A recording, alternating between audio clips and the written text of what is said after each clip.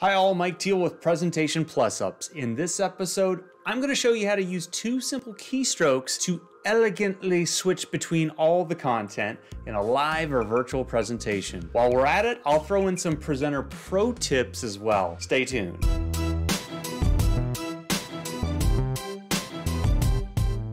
I often see presenters struggle to switch between content such as slides, PDFs, Excel charts, and web browsers in live and virtual presentations. Often they have to hunt around, close slide presentations, expose their cluttered desktops. By doing so, they're ruining the show flow, and if I'm being brutally honest, it doesn't reflect well on you or your organization, especially in a high-stakes presentation. The thing is, we can fix this without a lot of fancy software. Two simple keystrokes and a quick display setup tip will get you going. Here's the secret: Alt+Tab.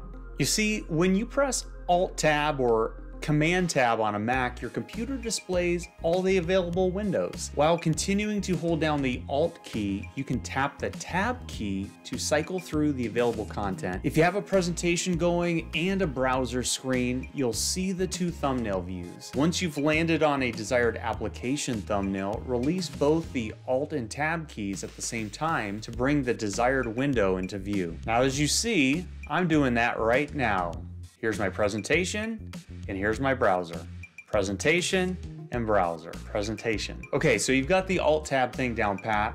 Let's talk about a next level presenter power move. If you'd like to hide the Alt-Tab tiles from your audience, it's pretty easy to do if you're working with a dual monitor setup or using a projector in a live scenario. Here's how you make that happen. First, navigate to your PC display settings menu and select extended displays instead of duplicate displays. Then select the display you won't be using for your screen share and make that your main display. Now, whenever you tap Alt-Tab, the Open Windows menu will only show up on your main display and not on the screen you are sharing. It's sort of like having a back-of-house AV production room for free. This works great in a live or virtual situation. While we're at it, here's a second bonus tip. When you are sharing content on a browser during a presentation, go full screen in Edge or Chrome by hitting the F11 key. By doing so, you'll hide what is known as the browser Chrome. That's the URL bar, the menus, and window task pane below. In effect, you're giving yourself an additional 20% more screen real estate, and you can achieve a clean, polished look. Many audience members won't even realize you have switched to a website. Okay.